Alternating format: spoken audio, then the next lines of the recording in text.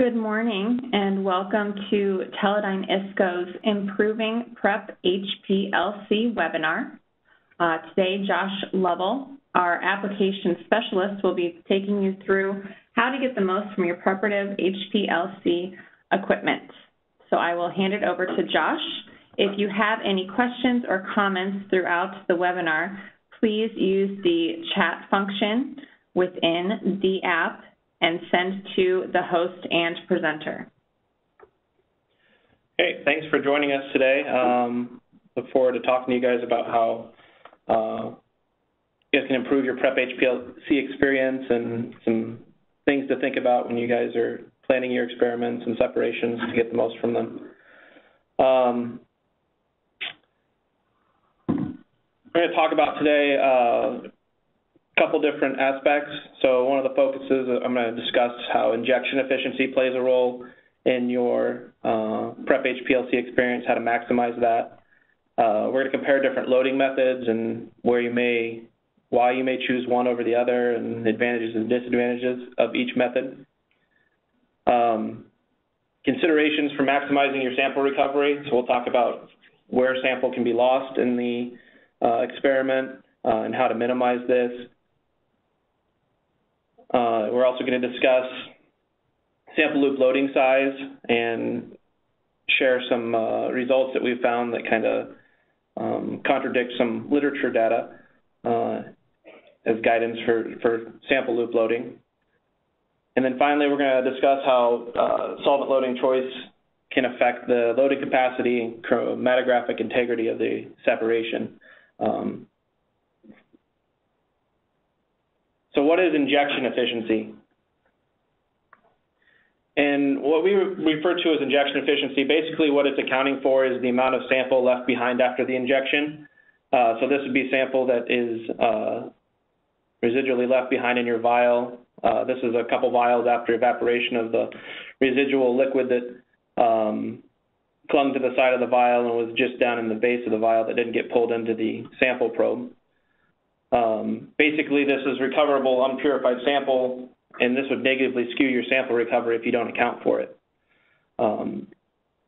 We do want to try to maximize our injection efficiency, though, from a throughput perspective and to increase the efficiency, so we don't need to run additional runs to do the final wash. Potential causes of this is if you have a large diameter injection probe. You can see here, as an example, we have our auto sampler probe tip, which is a wider plastic probe with a smaller capillary tube inside of it, so more liquid can cling to that. If you look at our auto injector probe tip, it's a thinner metal probe, and each of these has their advantages and disadvantages. But essentially, the other thing is if the probe's not reaching the bottom of the sample vial, so you're not getting that last bit of sample from the bottom. Also, any evaporation during the runs, you can get solvent that evaporates and basically forms a ring around the vial, and you get precipitation of the solid above the solvent line. And then you have finally sample clinging to the probe.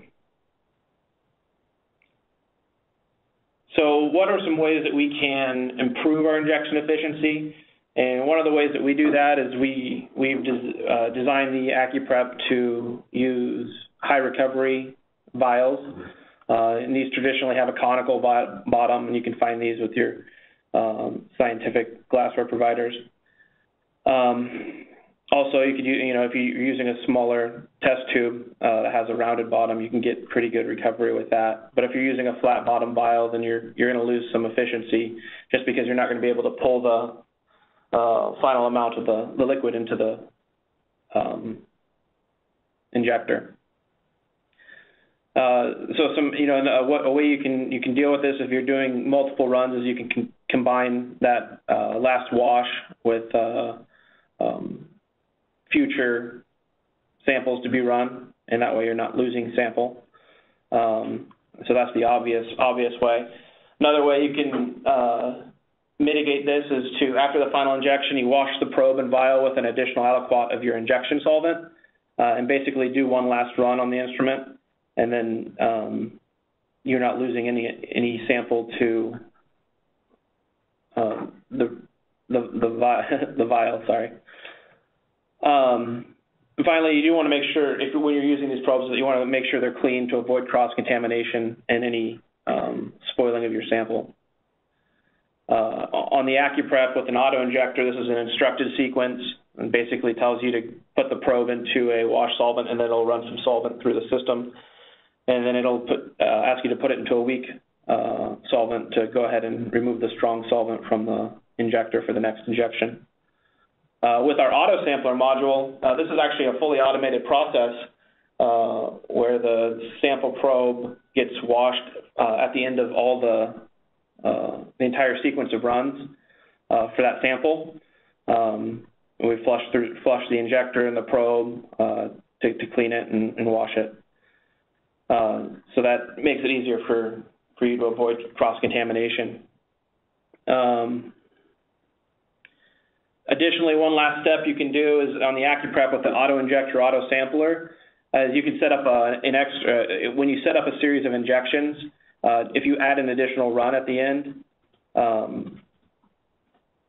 so say you program a sequence of injections, 10 1 milliliter injections, but if you only dissolve your sample in 9 milliliters, and then basically the last injection is just a wash with 1 mil, and then it goes ahead and does the injection for you with that last 1 milliliter, which is going to be your washed probe and whatever was residing in the vial still, so that you can maximize recovery. Basically, you can get your injection efficiency up to 99% doing this method. Before doing this method with the auto sampler, you get up to 92% injection efficiency. If you do that final wash, that bumps it up to 99. And the auto injector with the smaller metal probe, thinner diameter metal probe, can get you injection efficiency of around 99% without a wash step. So it's important because your sample is getting to your column and being purified. The next topic of discussion is what's the best technique for loading my sample. So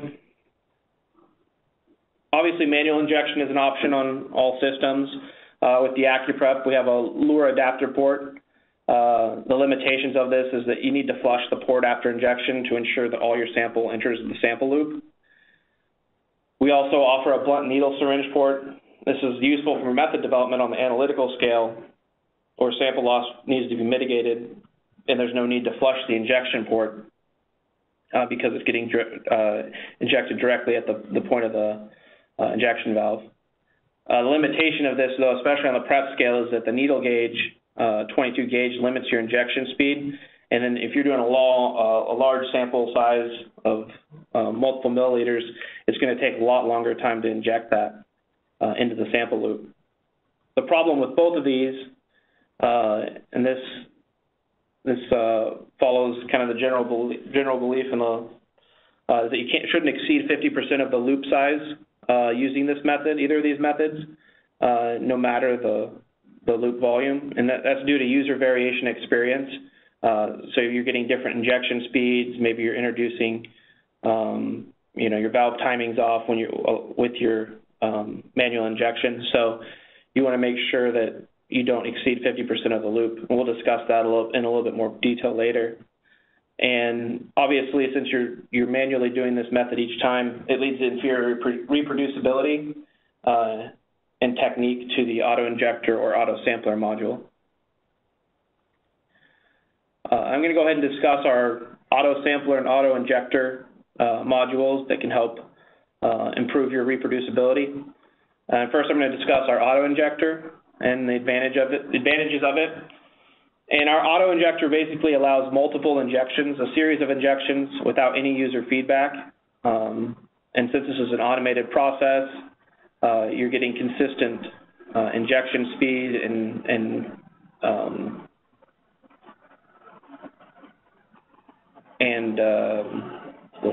synchronization, with the valve timings for the instrument.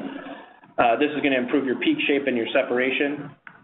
It offers reproducibility. We can do injection volumes down to 10 microliters. The limitations of the auto-injector only, though, is you can only do one sample at a time. So you can't queue up a variety of different samples. You can queue up a series of injections on the same sample, but if you were to switch samples, you would need to manually change that and also undergo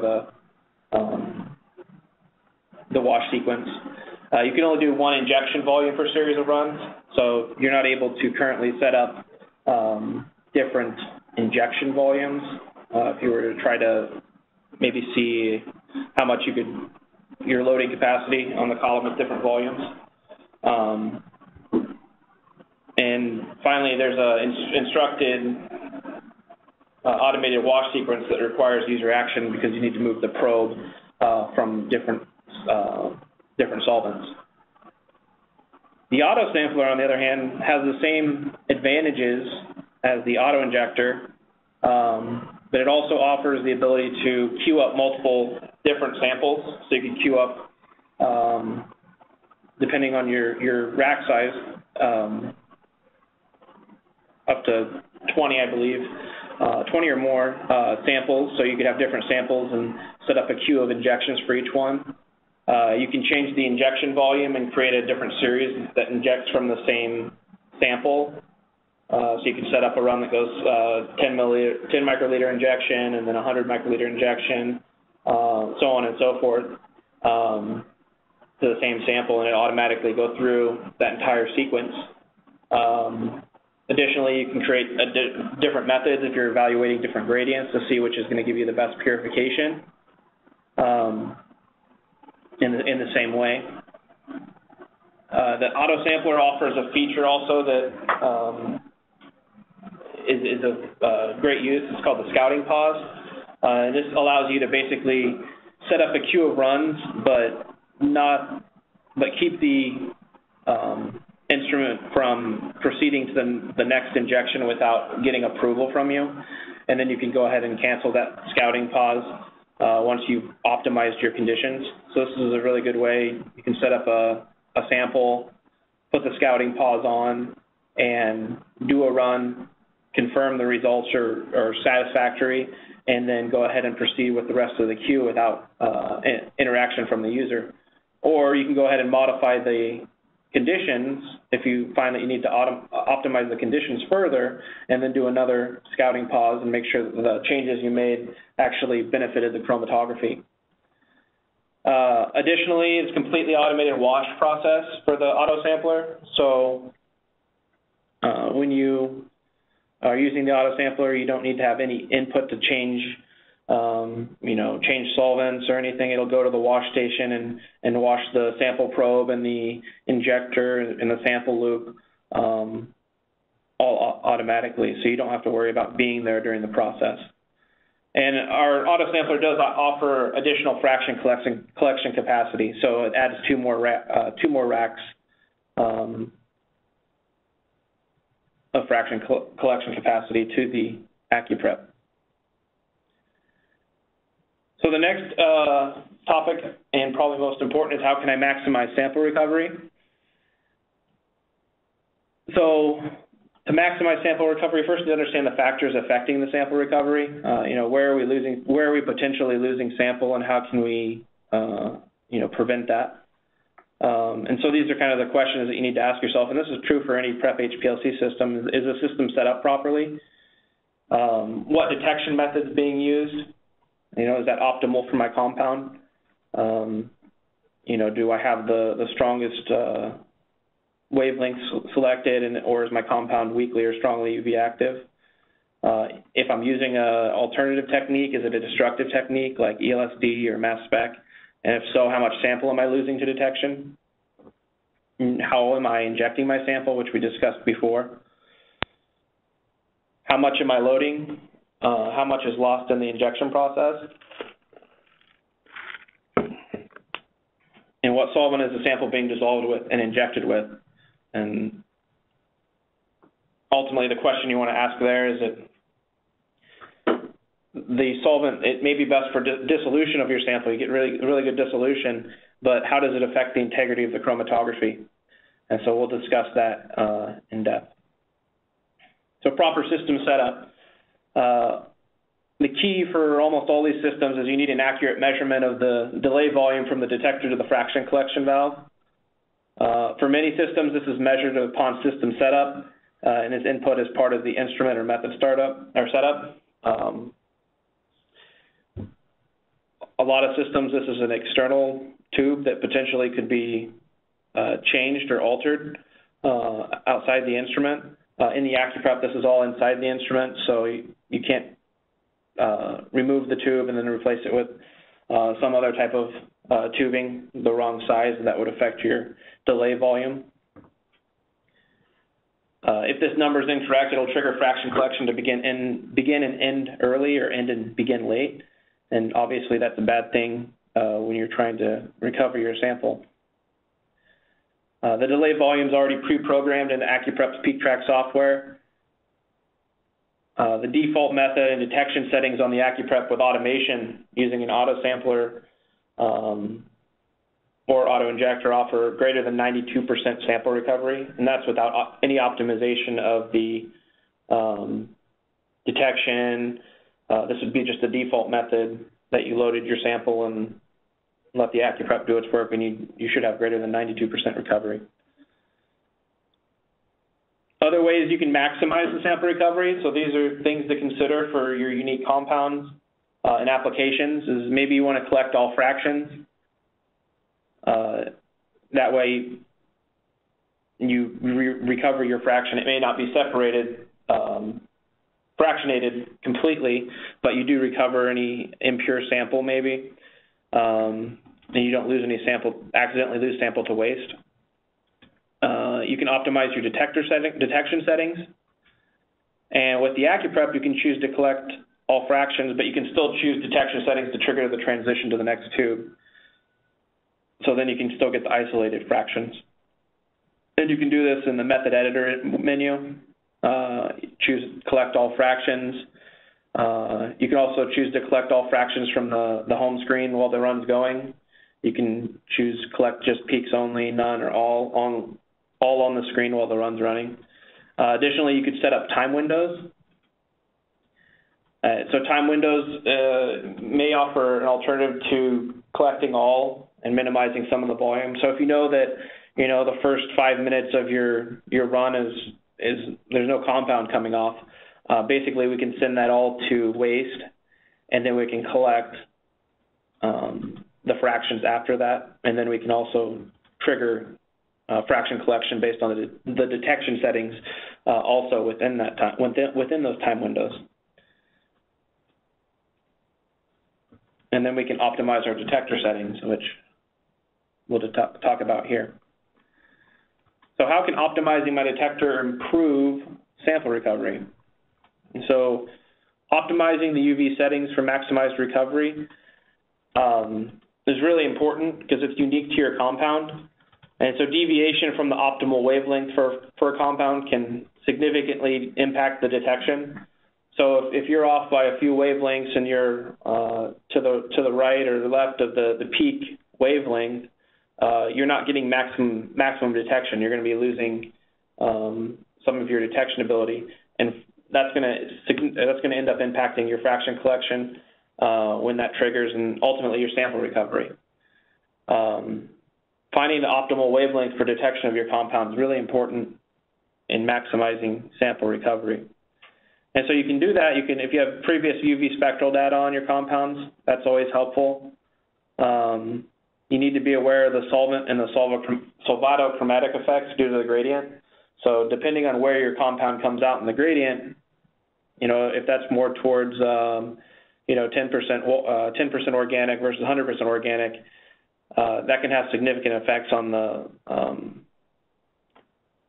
the max or the optimal wavelength, depending on where it's at in the gradient.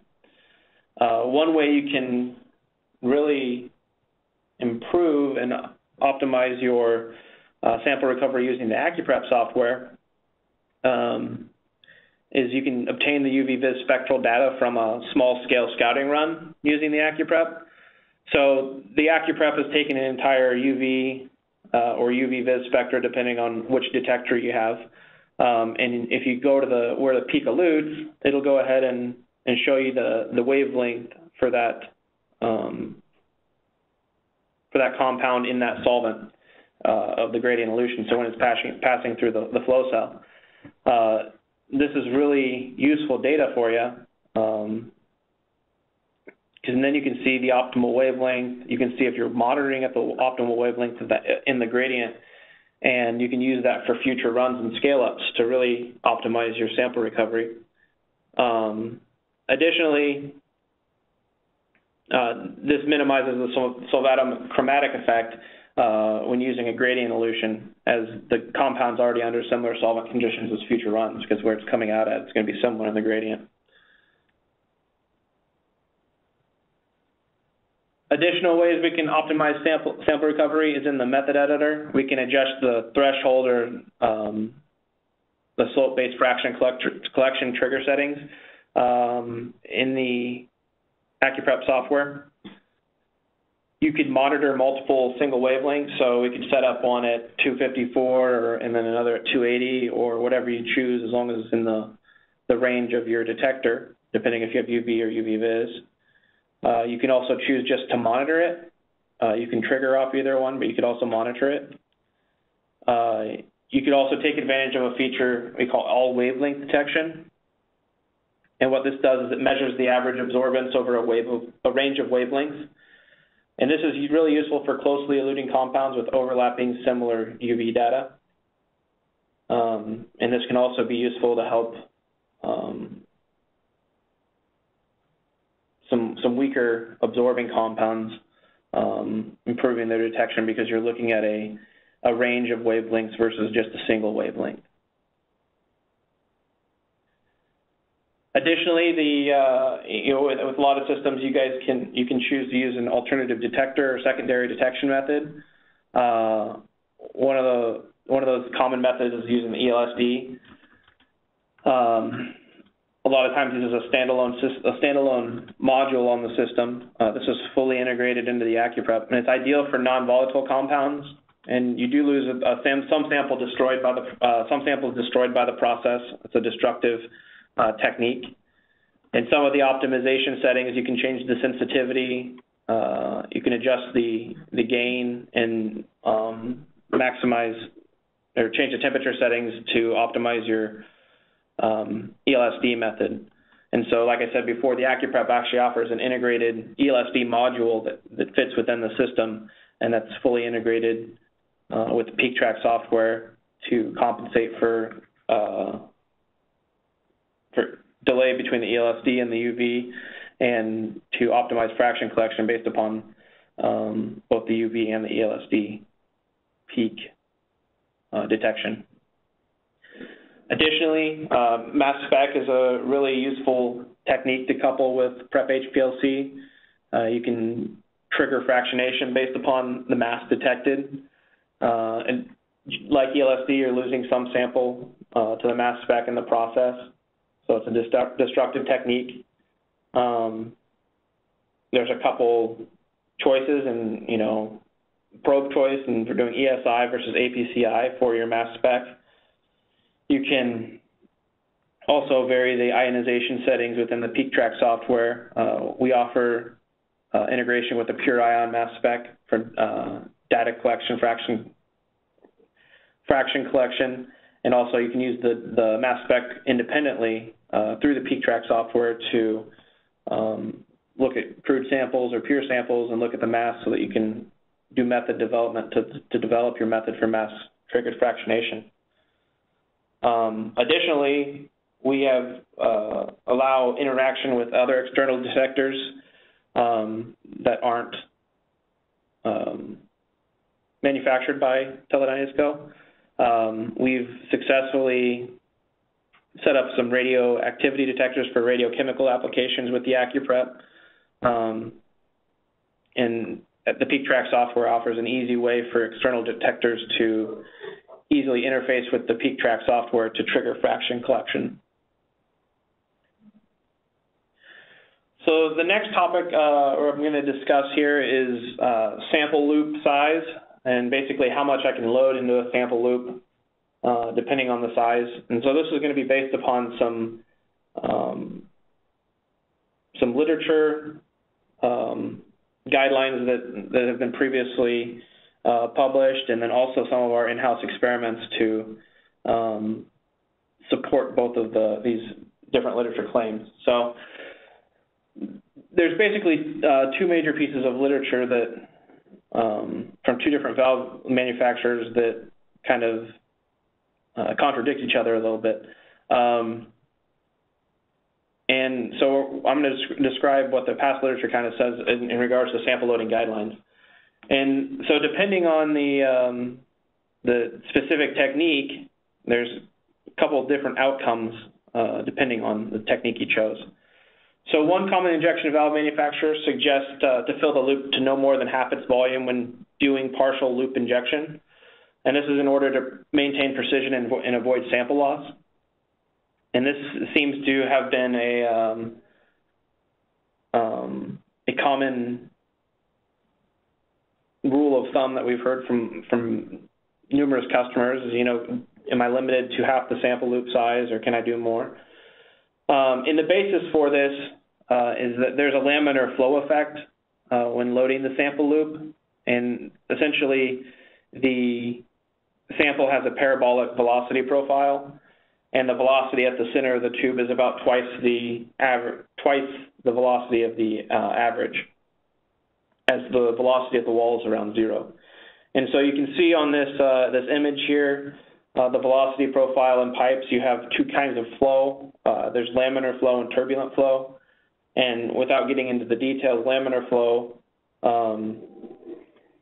is what we predominantly see in HPLC, particularly at the smaller tube diameters. This laminar flow profile, so you can see let's see here. You can see the velocity at the wall here, and then you can see the velocity at the center. So the average is about halfway in between that. So when we're flowing through the sample loop, once we get to over 50%, now we're starting to lose some of the front through the outlet of the sample loop, and that's going to waste. And so that's definitely a negative effect for Prep HPLC and our outcomes. The exact laminar flow profile is dependent on the loop geometry, so a lot of times one of the biggest contributors is going to be the diameter of the loop and the loading flow rate. And so that's why I'll discuss them a little bit, but that's why the auto sampler and auto injector with the reproducible sample flow rates are so important to having a consistent flow profile. Oh, sorry. So ultimately, the laminar flow causes 3 regions of injection variation, and the first is the partial filling region, and in this region, volumetric precision is determined by the syringe. And so, say we have let's see, this is 50 microliter loop. Sorry, in the injection region from 0 to about 20 microliters, we have a very linear profile, and that's shown in the. Oh, sorry, this is a 20 microliter loop, sorry. So from 0 to 10 microliters, this is a linear profile. And then from 10 to 20, you see a deviation from the slope there. And so that's the second region. And this region, the sample fluid front begins to dilute and exits the sample loop while loading. And this is going to give you poor reproducibility and inferior performance, and ultimately in Prep HPLC sample loss. And then finally, the complete filling region, and this is at the analytical level, you overfill your loop 3 to 5 times, and this is going to give you basically a injection volume that's determined by your sample loop. And this gives you very good relative standard deviation of about 0.1%, but you're going to lose significant amounts of sample on the prep scale if you follow this method. As you're sending 3 to 5 times the sample loop size, you're going to be losing 2 to 4 times of your sample.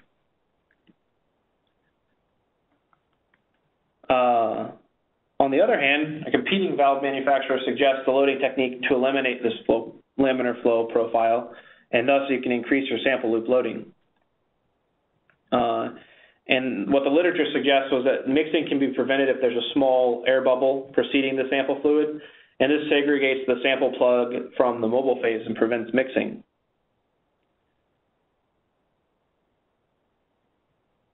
Laminar flow only occurs if mixing is allowed to occur in the loop.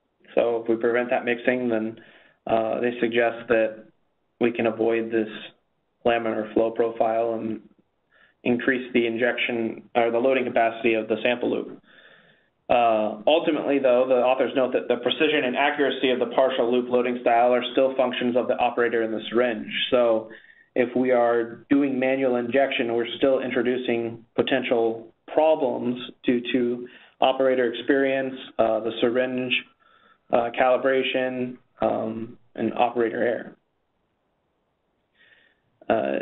But ultimately, by cushioning the sample with air bubbles, you can increase the range of linearity of the partial filling region of the loop size. And this has been independently verified on the other valve manufacturer's valve by an outside group. Some common. So how does AccuPrep take these issues and address the sample loop loading volume? So what we did is we went ahead and we did some experiments with the auto sampler and the AccuPrep. And the reason we did this is we based on what the manufacturers both indicated in the literature, is that they both agreed that precision and accuracy of partial loop loading are still functions of the operator in the syringe. So we wanted to minimize the effect of operator variation by having a reproducible, consistent method of injection. And so we decided to use our auto sampler module with an auto injector that offers automated, consistent method for injection. This controls the flow rate from loading from run to run, and also consistent synchronized valve switching.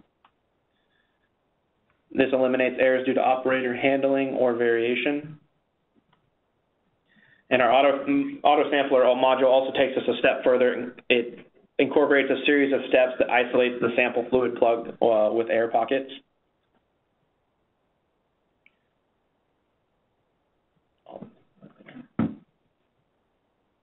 And then, so that's how the sample loop loading volume, some general guidelines for the AccuPrep. I'm going to go into some specifics on different loop sizes, because we did find some variability depending on the loop size. And one of those variations was kind of more on an analytical scale. So we wanted to ask the question is, can I run analytical scale on the AccuPrep? And with the auto sampler and auto injector, we found that we could do minimum injection volumes of down to 10 microliters. And this gives us good linearity from 10 to 50 microliters. And you can see the linearity data there for the two different peaks we were purifying. And this is on a 100 microliter loop. And relative standard deviation, you can see here that when we're in the 10 microliter region, we're 6 to 8% relative standard deviation. At 20 microliters, 3 to 5, and then at 50% the loop size, we're at our minimum at 2 to 4%. You can see the graph on the right there shows the relative standard deviation as we go towards 100 microliters increases greatly up to about 15%. And if you were to see the extended linearity curve, you would see a similar curve to what we showed earlier, where we were entering the partial filling region and deviation from the slope that we see from 10 to 50 microliters here. This is great for method development because you can easily put a 4.6 millimeter C18 column on the AccuPrep. And if you're using the column select valve, you can set up 4.6, a 20 millimeter, and then a 50 millimeter column all on the same system, and have it all set up and go from column to column as your scale necessitates. But you can do your scouting runs to the 4.6 column and easily translate those methods to larger columns. So you can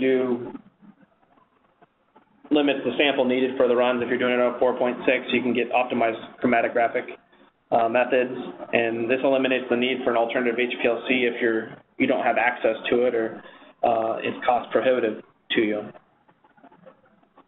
The only nuance that's important to kind of remember when scaling up from a 4.6 millimeter column in the ActiPrep is that there's a lot of dead time at higher flow rates if you were to directly scale a method from the 4.6.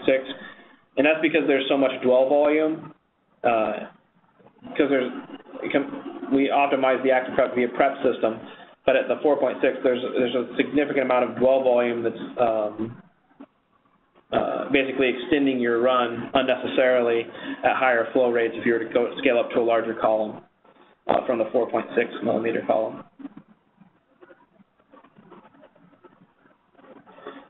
So with that, so we were able to have success using 100 microliter and 1 milliliter loops on the ActiPrep.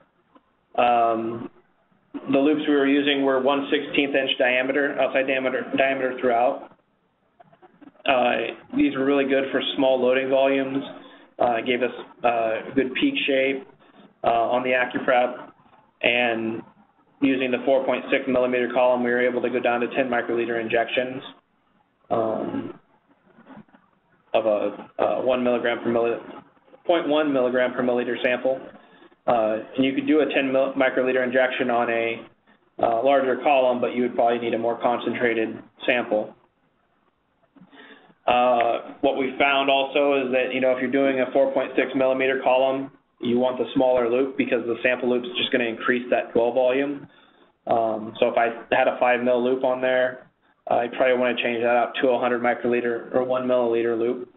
That way I minimize 5 minutes worth of dead time in the run as the gradient goes through the sample loop. And like I said before, we found that we can't load above 50% the loop size using the 100 microliter or 1 milliliter loops. So we have good linearity up to about 50, 60 microliters, and then the linearity seems to go away until we start to overfill the loop, and then we start to gain some linearity at about 400 microliters. So those are the three regions we discussed before. Now, when we did this on the 5 milliliter and larger loops, we found something different. So on the prep scale, these loops, they actually transition from a 1/16 outside diameter to a 1/8 inch loop in order to minimize the length of the loop. And what we found is that this causes a change in the laminar flow profile as it transitions to the wider diameter tubing. And this, coupled with the autosampler already bracketing the samples with air, actually allowed us to use basically the full range of the sample loop. So on this graph here, we show the linearity for the 5 milliliter loop and the 10 milliliter loop, and we see good linearity throughout the entire range of the loading volume. So at up to 10 milliliters, we find good linearity.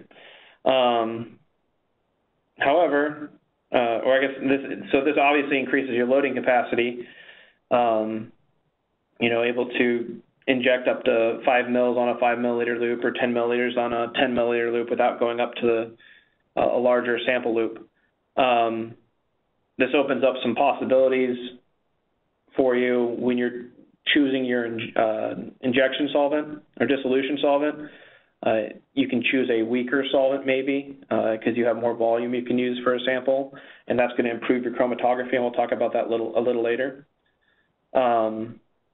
Because obviously sample recovery is paramount in our Prep HPLC outcomes, we do suggest not filling it more than 1 milliliter less the loop size. So if I have a 5 milliliter loop, I would suggest not filling more than 4 milliliters just to be sure that, if you have a change in your injection deviation from our methods, if you have a change in your viscosity of your injection solvent or something like that, you don't lose sample to the waste line. This was done with the auto sampler module, so that is bracketing the sample with air, which should help increase the linearity, the range of linearity for this. If you're doing manual injection, we still suggest only 50% of the loop size, and that's because you're not cushioning it with air, and then you're also introducing operator variation in the flow rate of the loading. And the final topic I'd like to discuss today is how can the sample dissolution solvent we choose affect my prep chromatography. And to really visualize this, we wanted to show you it on the flash side first, because we can see the colored bands on a flash column using an injection with a strong dissolution solvent and a weak dissolution solvent. And so on the left here, we have injected a sample, a colored sample, and you can observe the band broadening due to both visually and in the chromatograph due to injection of the strong dissolution solvent. So this would be a strongly polar solvent here. And when we dissolve it in a weak solvent, you can see the band broadening is greatly reduced. And so this makes sense with what we've learned in general chromatographic methods for flash. What you want to load with your weakest solvent possible. And so we're going to discuss how we can apply that to the prep side here. But this is to visualize for you guys. You can actually see the band broadening on the column just by changing the dissolution solvent. So this would also apply to prep. So back to the prep side, and so we hear a lot of people that just do injections using just purely DMSO, and we understand sometimes that's the only possible thing with some samples because they're just really, really hard to dissolve. But we wanted to showcase some alternative methods for you guys that may be helpful for your compounds. So considerations for your loading solvent. Ultimately, it's a compromise between good dissolution, and you want to minimize the effect on the integrity of the chromatographic separation. So we don't want significant band broadening, peak shape problems, ideally when we choose a dissolution solvent. But we are still need good to decent dissolution to do that.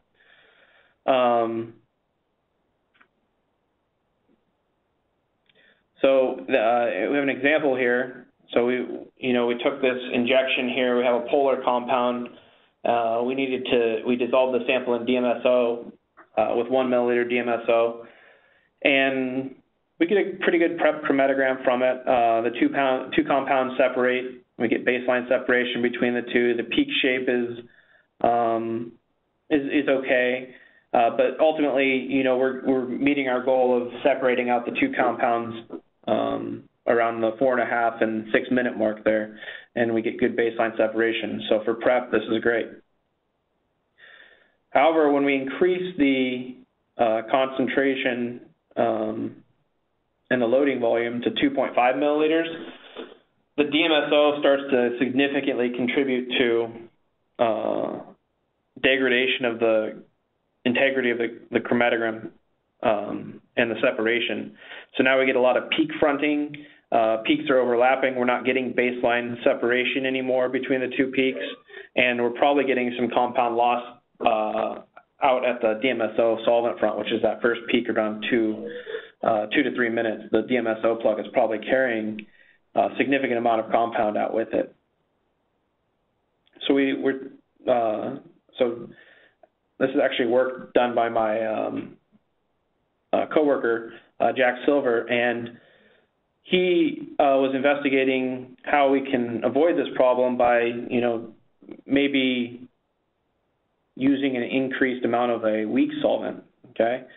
And so he actually showed that you can increase the loading capacity in a weaker solvent and retain your baseline separation and thus the integrity of the prep separation significantly by dissolving in water. So these are examples showing that. So what he did is he took the same concentration of sample and DMSO in water, and this is the same sample as before. So when he dissolved it in 2.5 milliliters of DMSO, he saw degradation of the chromatographic integrity, no longer had baseline separation, and basically you couldn't load any more compound onto it. He was able to do it at 1 milliliter, but not 2.5. When he did this, dissolving it in 2.5 milliliters of water, he was able to retain baseline separation, really good peak shape. It's got a little bit of a shark fin, but with the prep scale and the loading that you're doing, that's okay.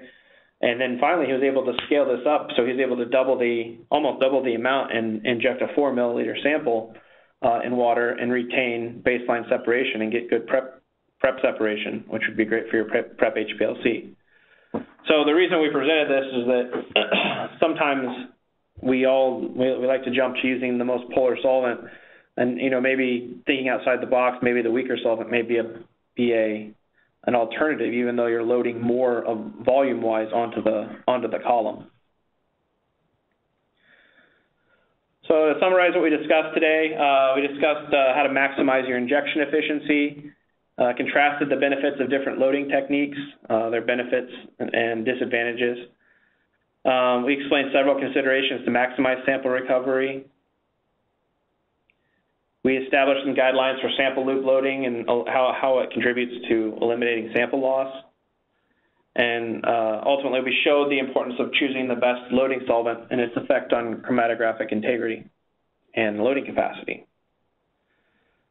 If you guys have any further questions, you guys can input them into the chat window. We did get a couple questions from during the talk here, so I'm going to go ahead and try and answer those. Someone asked, what do you mean by a small air bubble precedes a small volume? So the experiments that were done, basically they injected a 10 microliter air bubble before they injected their sample. So they could pull up the air bubble into the syringe, or they injected a bubble before they injected the volume with the syringe. And so the air bubble basically separates the sample plug from the fluid that's already in the sample loop. And that minimizes the effect of the laminar flow profile and eliminates mixing. Let's see. The other.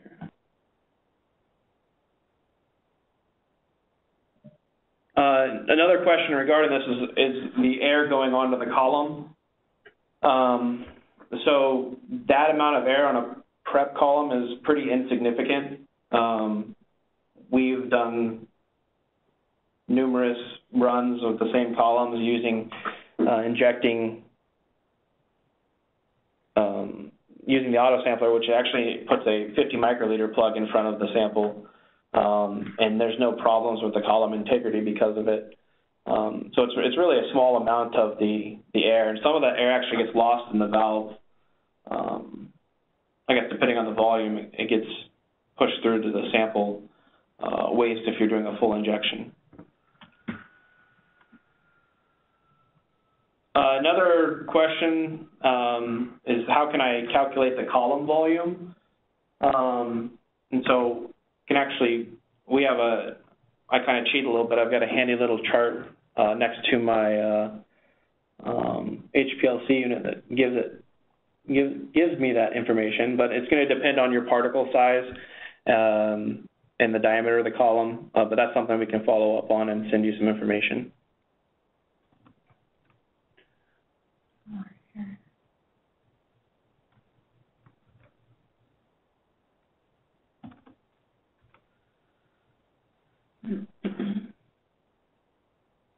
So another question that goes probably with a general HPLC system is after the injection, when can I turn the knob and how fast can I turn the knob, which changes loading position to injection position. So we use a manual valve when we're investigating different aspects of the AccuPrep sometimes. So it's best to turn the knob as fast as possible. The better you can get that valve turn, the better your peak shape's going to be. I've noticed that if you're doing that slowly, you get peak shape problems. But you want to turn the knob right after you've finished your injection into the sample loop. So once you've loaded your sample loop, load it or turn the injection knob, and you're good to go. Another question is, we end up dissolving the compound in DMSO because of poor solubilities of the compounds. So dissolving in water may not be a solution. Are there any other options other than dissolving in water DMSO? So that's a great question, because you're right.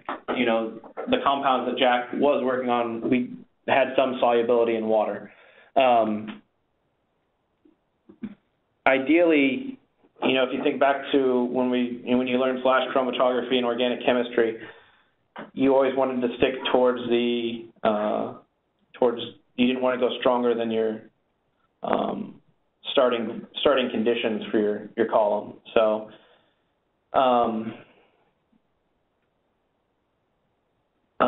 so in this case, if you're using a water acetonitrile method, you know, you can try adding a little bit of acetonitrile to the sample, the minimum amount to get that dissolved. Or maybe you're doing a water, and you can do water and DMSO.